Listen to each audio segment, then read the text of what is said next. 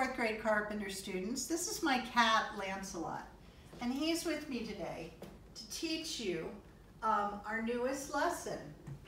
Now, he and I are not used to being in front of the camera, but whatever happens is sort of going to happen, so we're not going to stop. So thank you for helping me. Would you wave goodbye to everybody? Bye. And here we go. Boys and girls, folk songs in music were the newspapers of their day. They told stories about what people were doing, how people were feeling, what actions they were taking. And we're in some pretty interesting times right now, so what better way to sort of tell about what we're doing than to have you write an original song about you. Now we're going to use the melody of a very well-known folk song, Oh Susanna, which I will teach you in a few minutes. But let's first of all take a tour of the packet that your parents downloaded for you. Let's take a look, page 1. We'll be filling this in together a little bit later, answering some questions and just some general information. In our next lesson, we'll be using page 2 because we'll be learning all about what makes something a folk song. And I need to tell you that it's interesting because if you study world cultures, every culture on this planet has its own folk songs. It's really interesting to discover them. Our next page, page 3, is one we're going to be using in just a few minutes because that's the actual folk song. And we're going to use the melody of this and change the words to fit your story. Moving on from that to page 4, we're going to learn about some California gold rush history. Because even though Oh Susanna was written in 1841, by 1849 it had moved completely across the country to California to tell the story of the California gold rush.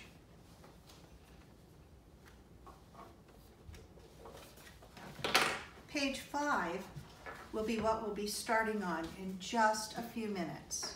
It's a brainstorm outline, all about you. You'll use this to be able to write the lyrics to your song.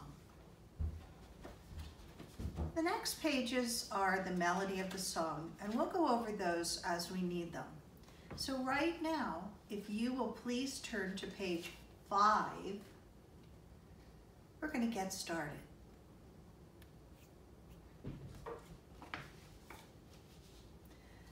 Now, in this middle circle right here on the line, please print your first name. If you have a nickname and you want to use that, that's fine. Print your first name in this big bubble using your pencil.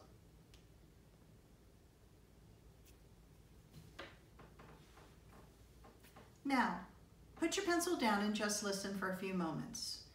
You're going to do this part over a period of a week or a week and a half. You don't have to do it all at once. So please just fill in 1 or 2 bubbles a day. That's all you have to do. But let me explain. In this first part, we're talking about school stuff. What's your favorite subject or your best subject? What are you really talented in? What enrichment classes do you like at school? Are you in any teams at school, like our school basketball team, our school soccer team, Girls on the Run? Do you participate in chorus or VEX robotics? So add that information in here because that's all about you. Over here, your family and pets. Describe your mom, your dad. Do you have pets? Tell me about them. Cat, dog, color, name, how long you've had them. Give me some interesting information about everybody in your household. After all, with all of us staying home, you've gotten to know them pretty well over the last couple of weeks. Down here, sports and hobbies. Are you on a sports team? Do you like to watch sports events? You can tell me about those. Do you have a favorite team, from the Patriots to the Lakers to whoever? Do you like collecting things? Do you cook? Do you sew? What kinds of hobbies? Do you make art? What kind of hobbies? What are things that you like to do in your spare time? Even video games. And finally, over here, do you see the bubble that says age right here? With your pencil, please write in your age as of today. How old are you? And then in these bubbles, tell me some more things about yourself. What's your favorite color? What's your favorite ice cream flavor? What's your favorite food? Where's your favorite place to go for vacation? Or when this virus quarantine is over, where's the first place you want mom and dad to take you? Tell me that information down here. Now again, we're going to do this over a series of days, over a week and a half. So don't think you have to do this all in one sitting. But please give me some specific details.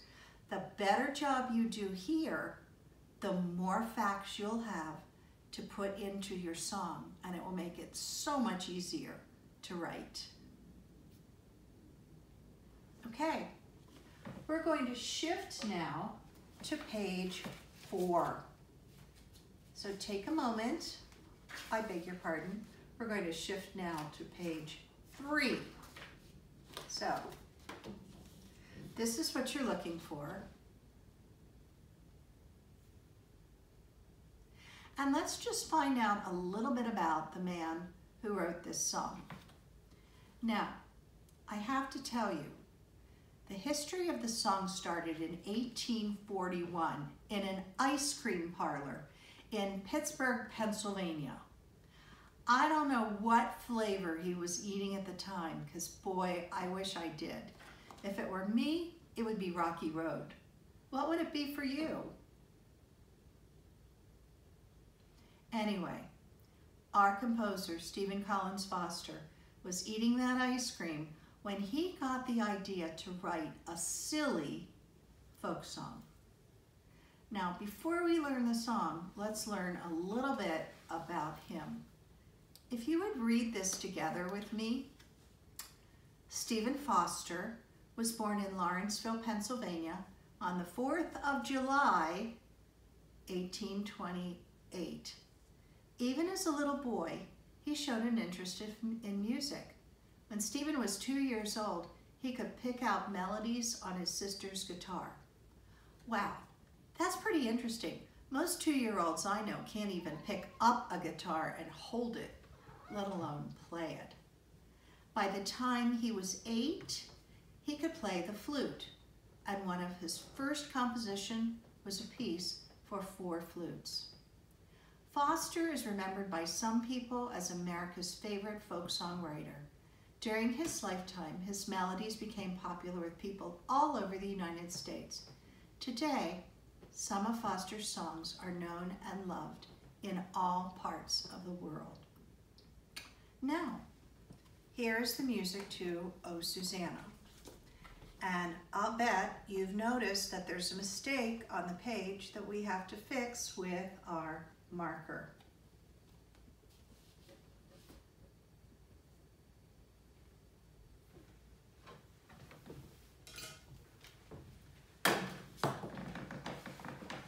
Whoops! I dropped my marker.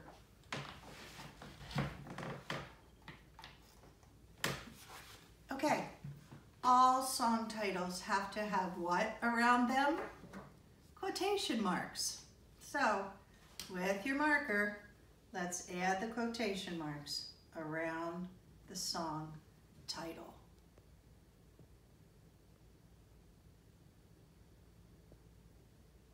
The next action we're going to take before we actually sing is to take your marker and out here in the margin, would you please number each staff from 1 to 6.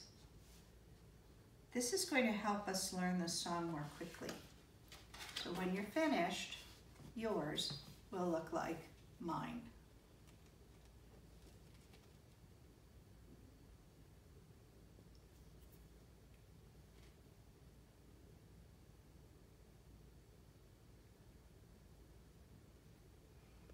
Okay, we're ready to sing.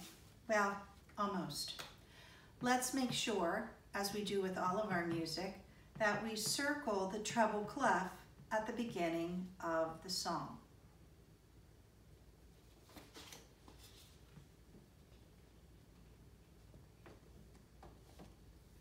Remember that the purpose of the treble clef is to organize and name the middle to high notes.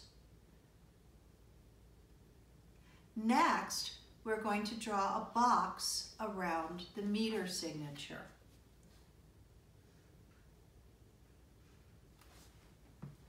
Right here.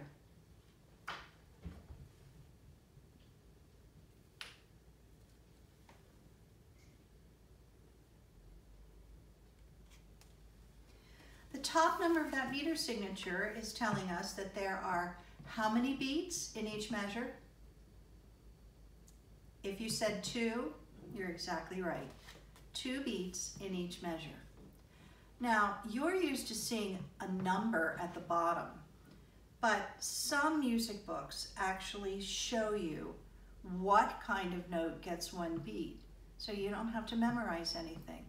So in our song, what kind of note is going to get 1 beat? Remember, that's a quarter note. So that will get 1 beat. Now, let's learn how to sing the song.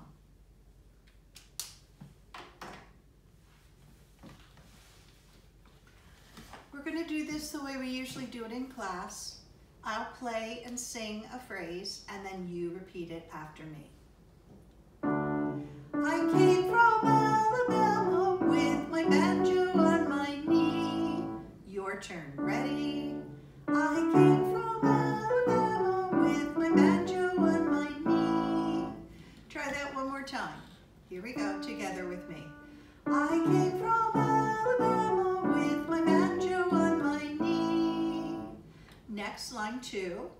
Here we go, I'll go first. I'm going to Louisiana, my true love for to see. Your turn. Here we go. I'm going to Louisiana, my true love for to see. Let's try that one final time, and then we'll put it together from the beginning. Here we go, line 2. I'm going to Louisiana, my true love for to see. Let's go from the very beginning of the song together. Ready? Here we go. I came from Alabama with my banjo on my knee. I'm going to Louisiana, my true love for to see. Now, I'm wondering if you noticed anything while we were singing those 2 melodies, because they are almost exactly alike, except for 2 notes. Hum along and take a look and touch each note with your pencil as we hum it. Starting with line 1.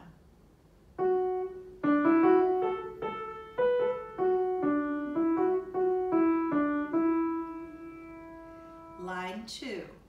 Ready? Touch each note.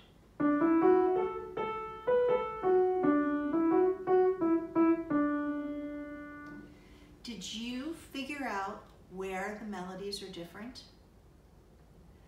If you said the last 2 notes of the song, you are absolutely correct. So, with your marker, let's circle the last 2 notes of each line like this.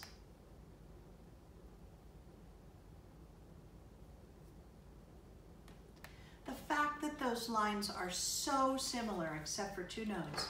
Makes it so much easier to learn to sing. So, here we go. Line 3. Here we come into the nonsense part of the song.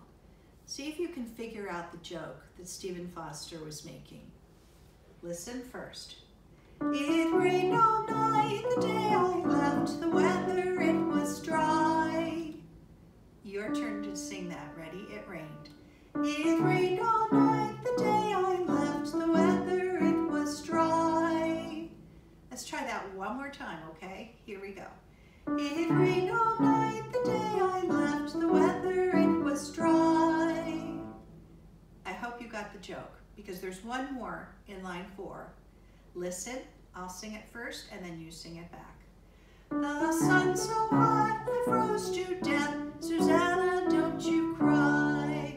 Your turn to sing it. Ready? Line 4.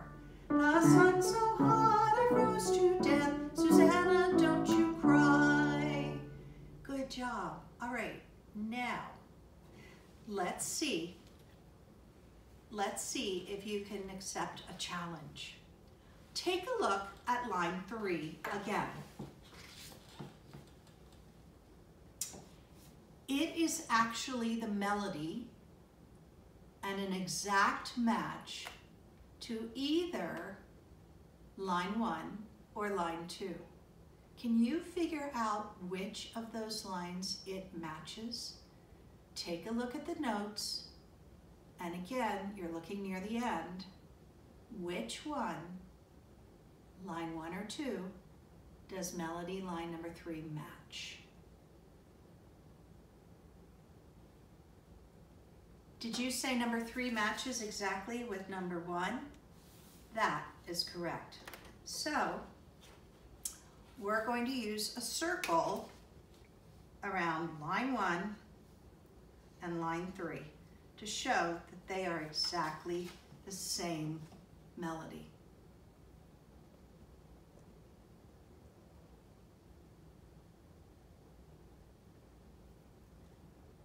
Now, take a look at line 4 because that has an exact match. Does line 4 match lines 1 and 3? Or does line 4 match line 2?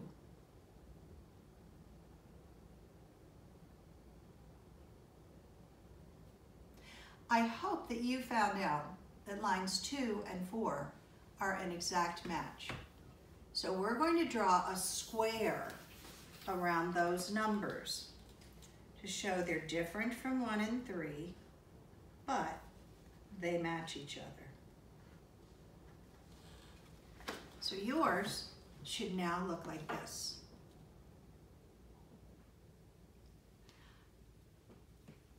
One and 3 and 2 and 4. And now let's go back to the beginning of the song and sing that much together before we finish it. Oh, and by the way, did you catch the silliness? It's in line 3. It rained all night the day I left the weather, it was dry. Definitely not really possible. And then, the sun so hot I froze to death. Again, I think Stephen Collins Foster was sort of making a good joke there.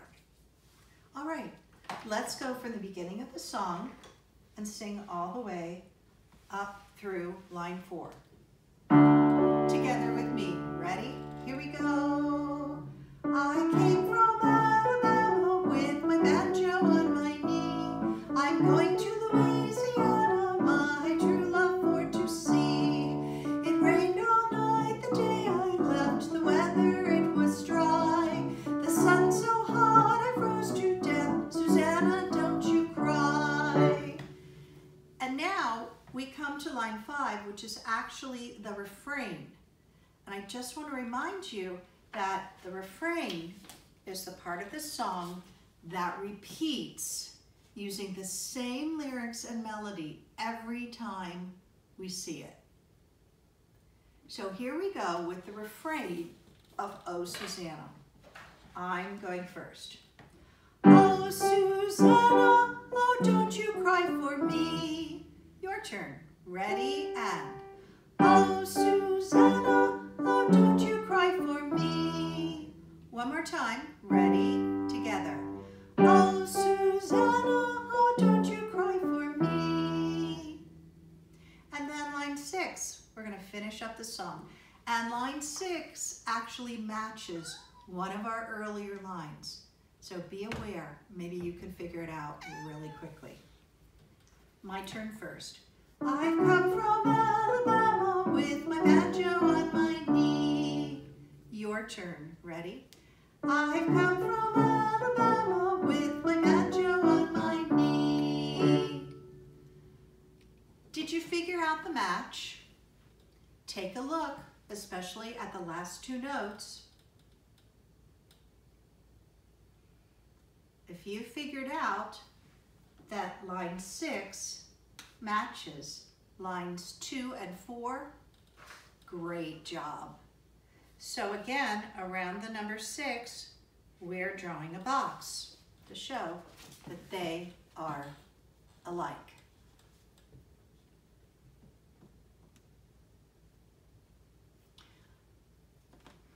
Six, 4, 2 are all the same melody. 1 and 3 match. But what about 5? Does 5 match anything in the song? Listen to it.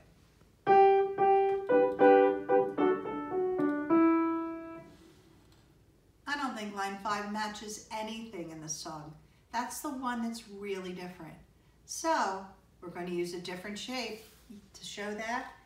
Please draw a triangle around line 5.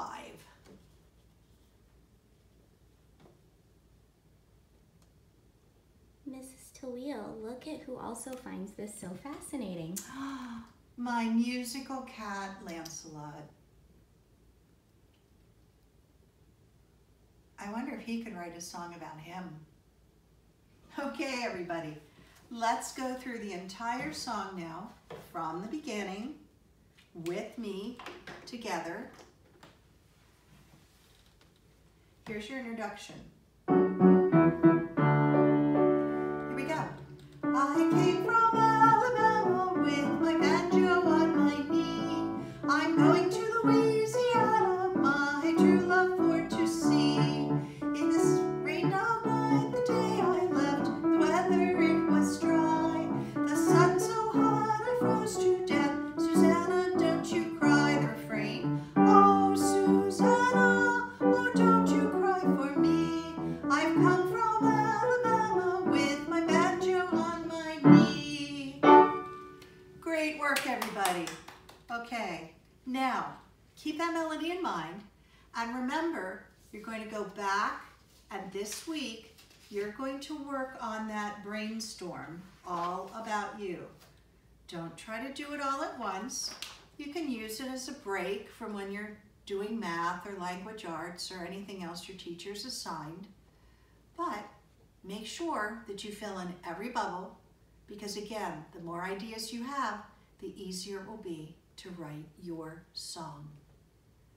I hope you've enjoyed this quick introduction to our song unit, and I look forward to seeing you next time in Lesson 2. Have a musical, magical day.